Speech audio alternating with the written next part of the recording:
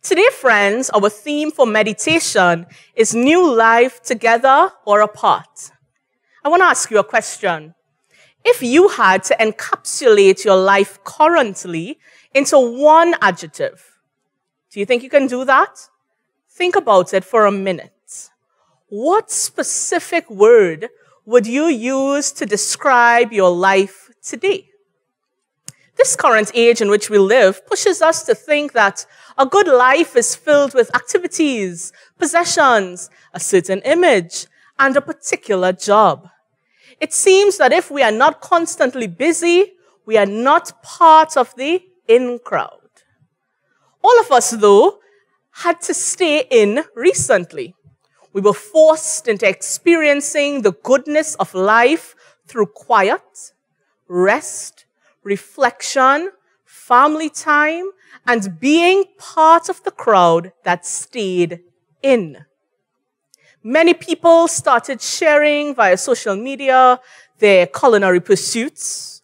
Social media challenges arose with many scripture passages being posted for the nourishment of our faith. Old-time games were revived. Family worship was made a priority again.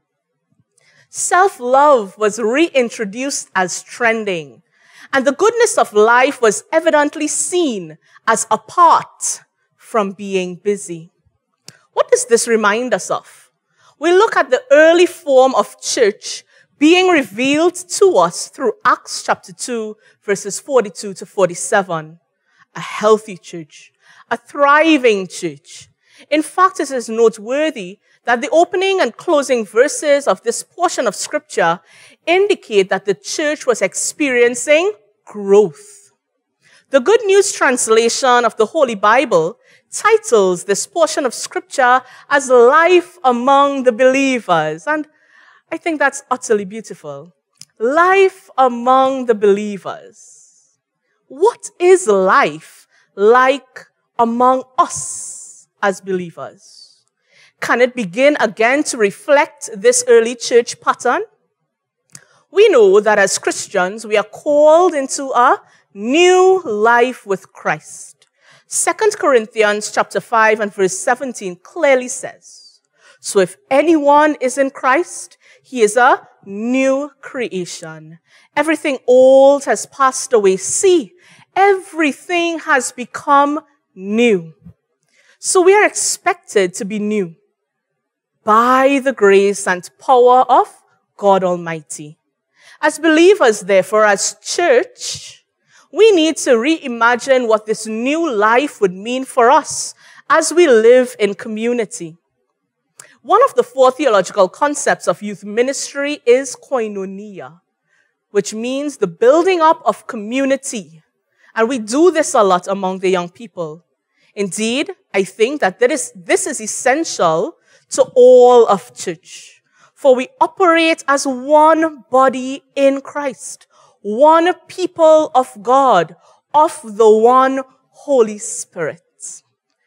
Today, as we pursue this new life in Christ, we see 4 major themes shining through the scripture passage to show us what kind of church we ought to be. Firstly, we are told that the early church spent their time learning from the apostles. They were ensuring that their faith, their personal faith, was being built up by the word of God shared among them. We can imagine then that what came out of the mouth of the people of God was worshipful, was intended to bring glory to God, was for the continued upliftment of one another. Can each of us tuned in today say that this is always our mission, our way of being? Matthew chapter 12 and verse 34 reminds us, "For out of the abundance of the heart, the mouth speaks." Another part of what the early church saw as important was fellowship.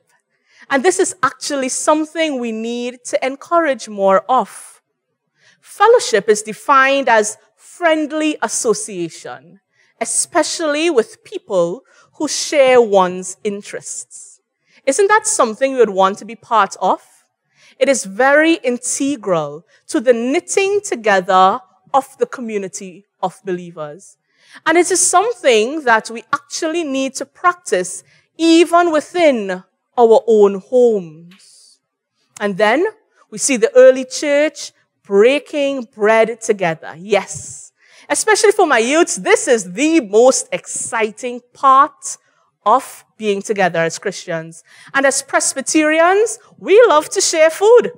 After services, after meetings, after prayer meetings, there is always an abundance of food to share. And why? Because this too builds community. There is much to be said about eating as community, sharing what you have for the satisfaction of another's needs. And then this, the glue to tie it all together, prayer. Where would we be if we did not engage in prayer as a community of believers? God and God alone is the reason for our being. And it is only by his presence that we can achieve this new life. Surely, we can see that new life in Christ brings us together with other believers in the faith in a manner that builds, not destroys. So today, friends, this brand new day, as we forge out into the world, I pray that we can truly tap into the newness of life that a relationship with God affords us. Let us take some time to ponder our own lives and allow God's presence to transform the old ways into his new ways, the bad ways into his good ways. Ask God into your heart today and feel the newness that he brings. In the name of the Father, and of the Son, and of the Holy Spirit. Amen.